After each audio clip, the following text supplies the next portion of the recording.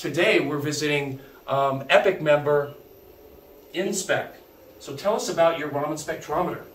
So we are developing on-chip Raman sensors for process monitoring. Process monitoring. So can you give me a use case for this? Like what? Can you tell me like what's in a substance?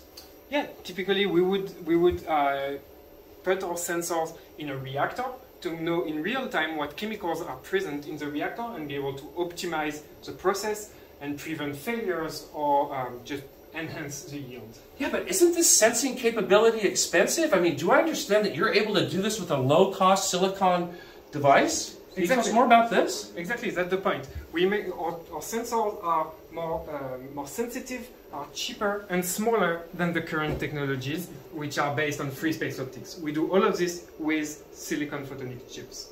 Interesting. So, how is your collaboration with Epic members? Like, are you getting support from Epic members? Yes, we are working with several Epic members. We're a fabless company, so we are working with different players in the photonics industry to develop and manufacture our products. This is really exciting, and I love to see how Epic members are creating the future with their technologies. Thank you so much, Jerome. And tell me, what else am I going to see? Because I don't want to kill this video yet. Like, what are we doing right here?